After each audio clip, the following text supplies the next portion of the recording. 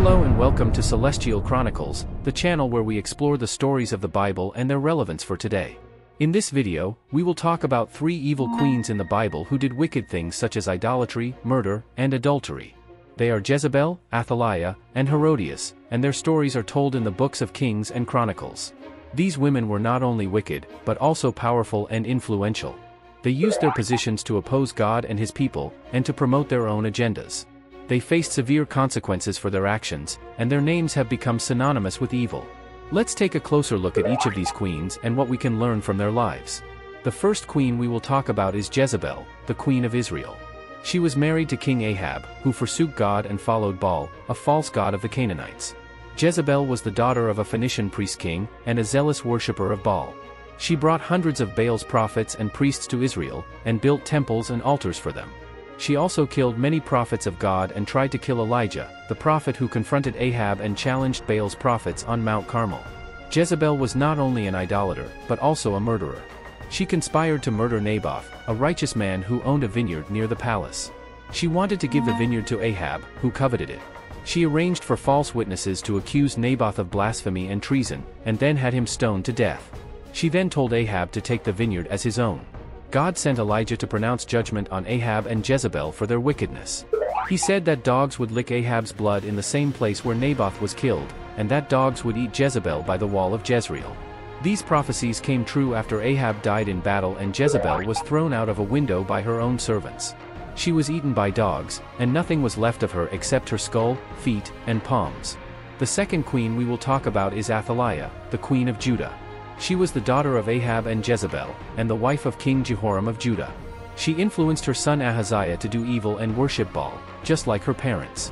Ahaziah was killed by Jehu, the king of Israel, who was anointed by God to destroy the house of Ahab. Athaliah then seized the throne of Judah and killed all her grandchildren, except one, Joash, who was hidden in the temple by his aunt Jehosheba and his uncle Jehoiada, the high priest. Athaliah usurped the throne of Judah for 6 years, and tried to eradicate the royal line of David, from whom the Messiah would come. She also defiled the temple of God and worshipped Baal. God preserved Joash, the rightful heir, and raised him in the temple. When he was 7 years old, Jehoiada gathered the people and the army, and crowned Joash as the king of Judah. He then ordered the execution of Athaliah, who tried to stop the coronation. She was killed by the people at the entrance of the temple. Jehoiada also destroyed the temple of Baal and killed its priest. He restored the worship of God and the covenant with the people. Joash reigned as a good king, as long as Jehoiada was alive. The third queen we will talk about is Herodias, the queen of Galilee. She was married to Herod Philip, the half-brother of Herod Antipas, the tetrarch of Galilee and Perea. She then divorced Philip and married Antipas, who was also her uncle.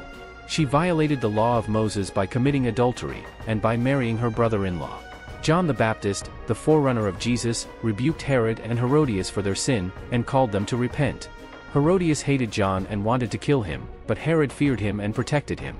He knew that John was a righteous and holy man, and he liked to listen to him, even though he was perplexed by his message. Herod also feared the people, who regarded John as a prophet. Herodias found an opportunity to get rid of John when Herod celebrated his birthday with his nobles, officers, and guests. Her daughter, Salome, who was also the daughter of Philip, danced before Herod and pleased him. He promised to give her anything she asked, up to half of his kingdom.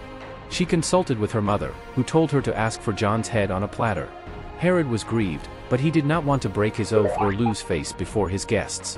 He ordered the execution of John, and his head was brought on a platter to Salome, who gave it to her mother. Herodias was responsible for the death of a righteous and holy man, who prepared the way for the Lord. These are the stories of the 3 evil queens in the Bible. They show us the consequences of idolatry, murder, and adultery, and the danger of following the ways of the world. They also show us the contrast between the wicked and the righteous, and the power of God over the schemes of the enemy. We can learn from these stories to avoid the sins of these women, and to follow the example of those who obeyed God and stood for His truth.